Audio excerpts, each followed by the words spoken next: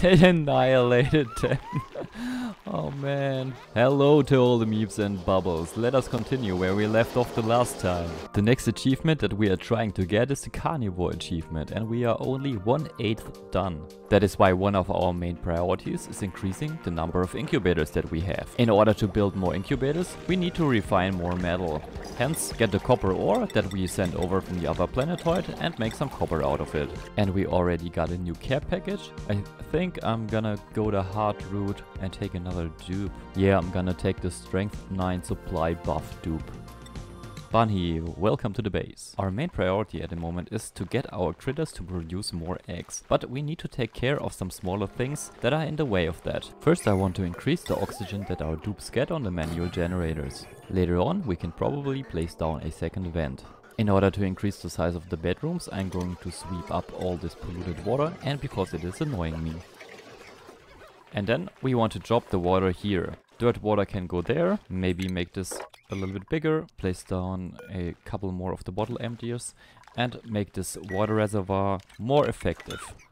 Now that the dupes have done this, we can place down 2 more bottle emptiers and set the existing ones to polluted water and salt water. Copy the settings over and enable the auto bottling, don't forget that. Because we want our dupes to get rid of this water here.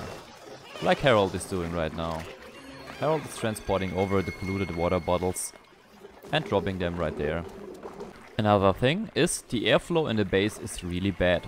So I'm going to add 2 more airflow tiles to every floor around here. And we can add another 2 ranches to our ranch skyscraper. But this time we have to make sure that everything is made out of copper ore. I was planning to fill those 2 ranches with hatches and hatchlings too. And don't worry about a single pip in space, I'm gonna catch that later. Another important point is to automate this better. Because our hydrogen generators are not running at the moment, the power is mainly coming from our duplicants. This is unnecessary because this could produce more power. So we need another smart battery. Place it right here. Oh, this is made out of aluminum. Interesting. Grab one of the automation cables and hook it up to the manual generators. Like so. Then hook up the battery to the main grid with a big cable. Give this a higher priority and lowered priority for the manual generators again. And then let's wait for the dupes. That has been finished, so everything that is left to do is set the right amount of high threshold and low threshold. So since this is set to 90 and 70, we will be setting this to around 80 and 50. So if the low threshold of 50 for this battery is reached, the dupes will start to run on the manual generators until the high threshold of 80 is reached. But since this one runs as soon as it reaches 70, the dupes should not run on the manual generator until the battery is draining too fast for the hydrogen generators to keep up. That is my thought process behind this. We have a slight problem here. The pips are starving again, and I can't plant down any arbor trees because most of the arbor trees are down here and I don't want to uproot them. Hence, I wrangle the pips that are starving, let's see this one, in the hopes that I can drop them down here so they can eat once. Let's remove the critter maximum or set it very high, and then set the priority of the critter drop off right here higher than the critter drop off upstairs. And there we have Mima wrangling up the little pips. One has been caught, the second one transported over. Thank you, Turner. Very nice. Now that the pips are down here, let's stop the game, wait for them to eat, or catch the pips that have already eaten, wrangle them, and send them up again. I'm gonna make this quick for you guys. I checked every single pip, and around 4 of them had already eaten, so I could wrangle them and send them up. Nice. Pip has been wrangled up, and 2 pips have been delivered. And since our dupes need something to eat, we can grab a little pipsqueak and make food out of it. Probably a couple more. Because at cycle 74 it is about time that we eat a little bit of meat. Otherwise we won't get the achievement done. Let's check our duplicants that are cooking. Mush fry? No, we don't want that. We only want barbecue forever. Ren collected the meat and is delivering it to the kitchen. And now... Stop it, Ren. And now Me is making some beautiful barbecue out of it. Hopefully. No, just a mush bar. Let's disallow the mush bars for now. If we want to have any chance at the Carnivore achievement, we need more incubators. That's why we need a floor, a power transformer, and split off our power grid even more. Reroute the smaller already existing cables, place down a couple of heavy watt joint plates and heavy watt wires, connect them to the power transformer, and make the priority a little bit higher.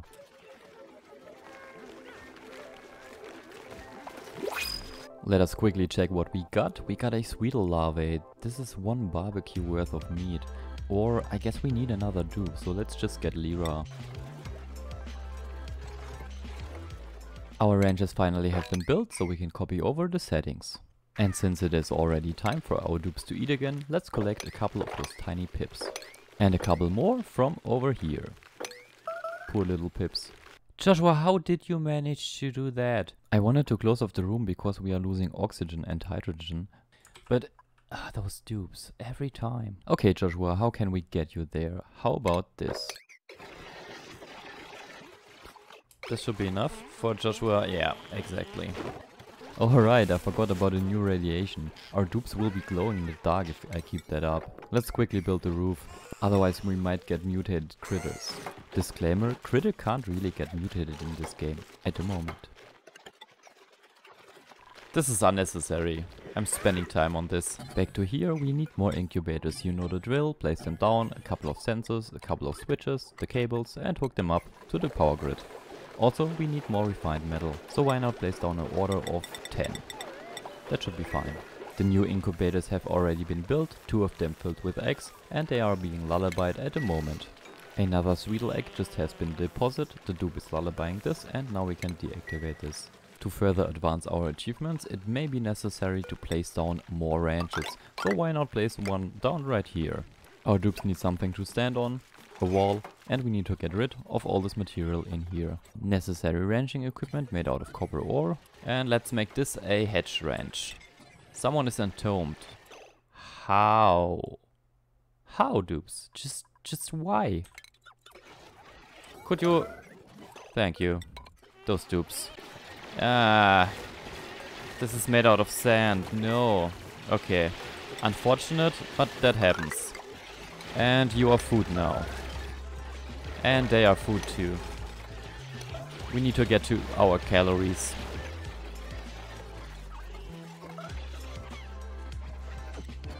And then we can just copy over the settings from the hatches.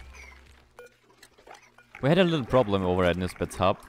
I sadly disabled the microbe musher, so Nisbet has nothing to eat. I just pressed the enable building button for some odd reason. So for now it is time for the red alert. Nisbet has produced some food, but she's still down to around 300 kilocalories. So let's hope that she eats something.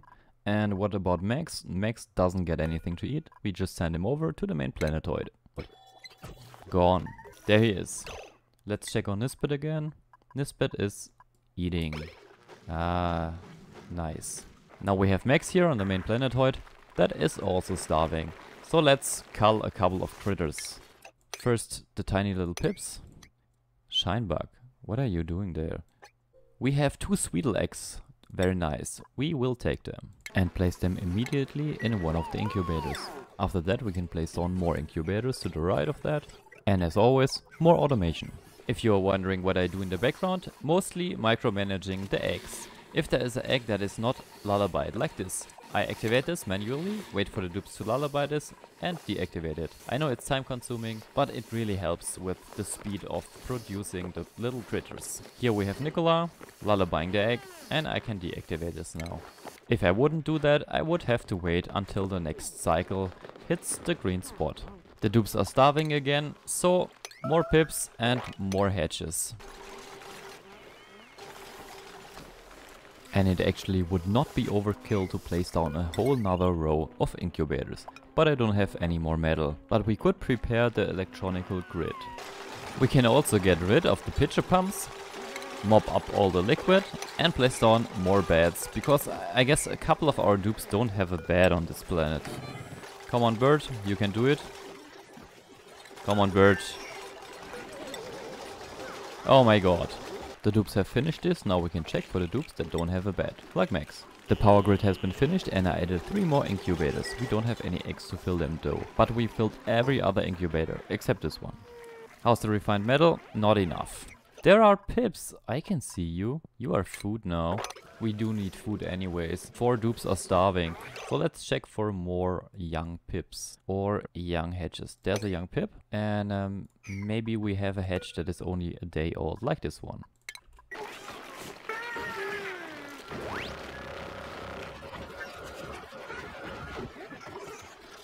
It took 3 duplicants to kill a single hatchling. Man, those stone hatches are really hard. The food is being transported down to our grill, where barbecue is being produced. Now we need to deactivate the mush bars, because we are at cycle 80 now. And we do still have 20 cycles to get 400,000 calories of meat eaten by the duplicants. So let's check that quickly. For those who do not know it, you can go to the menu, colony summary, then click on Carnivore, and can see that we have eaten 84,000 calories already. We got a new little pipling, a small little pip, and let's see if those speeders drop something useful. I am very interested in that. And doesn't seem like it. Well then, sorry beta. It sadly is time to eat more critters, so a couple of hatchlings should do.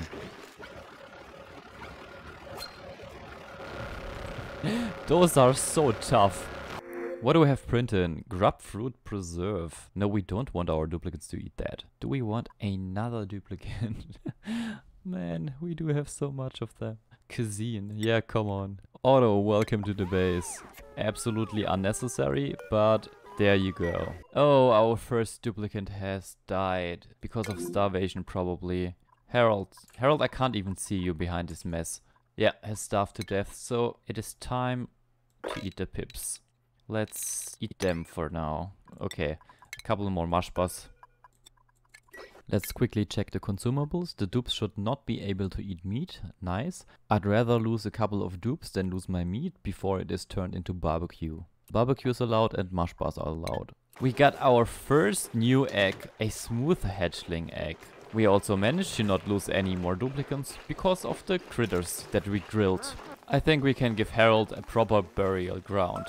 Right here in the heavy radiation, near the space.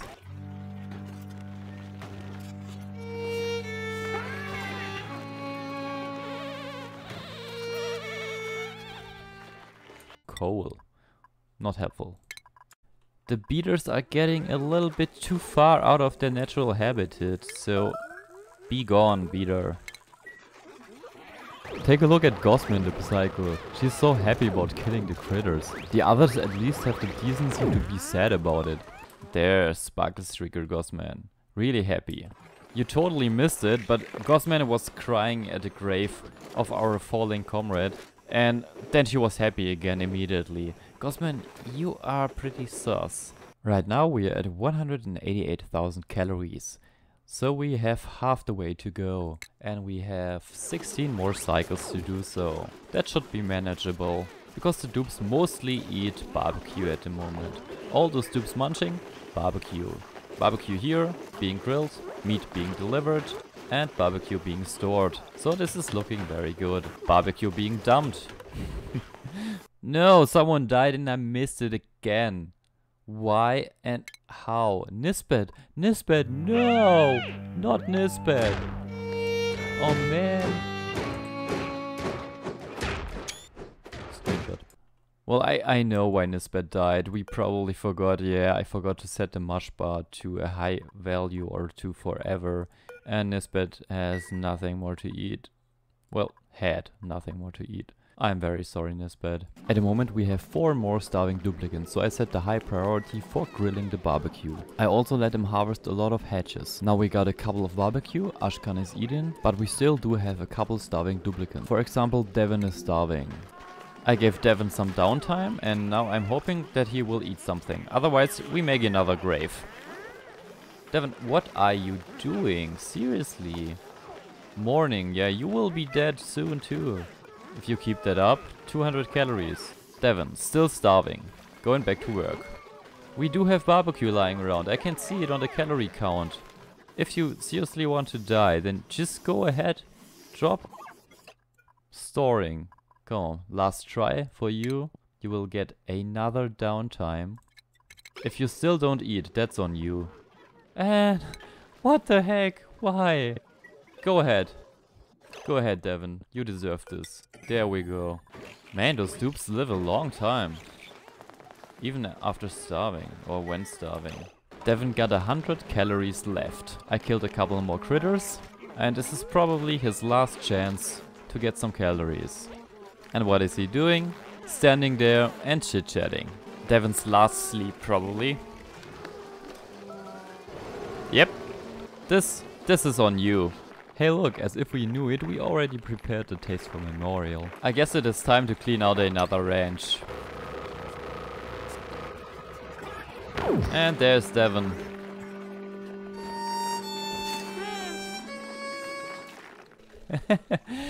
We used up the water up to here. Wow, okay, let's break through this. We do have enough oxygen, I guess. Yeah, 1000 kilograms per tile. But our hydrogen is stable at around 70 to 80 kilograms because we are using up a lot. There we go, Joshua. By the way, I haven't seen anyone going up to Devin until now. There may be a reason for that. Oh no, can you see this pipsqueak? This is apparently a already dead and happy pipsqueak. So how does this bug happen? I told the duplicants to kill the critter with the attack critter button while the critter was still in the incubator. Then a dupe came by and brought the critter into the ranch. But simultaneously, another dupe took care of the attacking task. So now we have an immortal undead pip. They actually have radioactive material from somewhere. Probably from the bees. The Infinipip. Still there. The barbecue mass production is ongoing and we are at almost 300,000 calories. So if we would annihilate all of our critters that we have right now, this probably would be enough for the duplicants to be fed and the goal to be reached. Like this. What this also means is, I'm not planning on keeping this amount of duplicants. So, we probably need more memorials up here. They annihilated them. Oh man. They are so hungry. And why do we only have one cooking dupe? I have like 3 or 4 of those, seriously. I'm going to check the priorities quick. Yeah, okay, and there he is. We just got 3 new hatchlings. That will be a feast.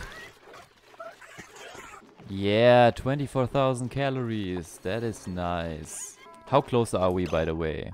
Yeah, just 24,000 calories more, which is exactly what we have at the moment. And here's the immortal pip. I'm just going to wait for the duplicants to reach the achievement and I'll see you there. We only need 8,000 more calories eaten. So dupes, are those the last calories? Or do we have to wait longer? Bunny is eating, Gossman is doing whatever. Come on guys. Yeah, Gossman. Keep munching. Still munching. The suspense is building up. And unreachable food. Do we still have a few calories left? Come on, game. There we go, Carnivore achieved. But sadly, for the super sustainable, we are not even halfway through. Almost halfway, but not fully. So we need to produce a lot more energy and that could be something for the next episode. So check out this random video and I see you there.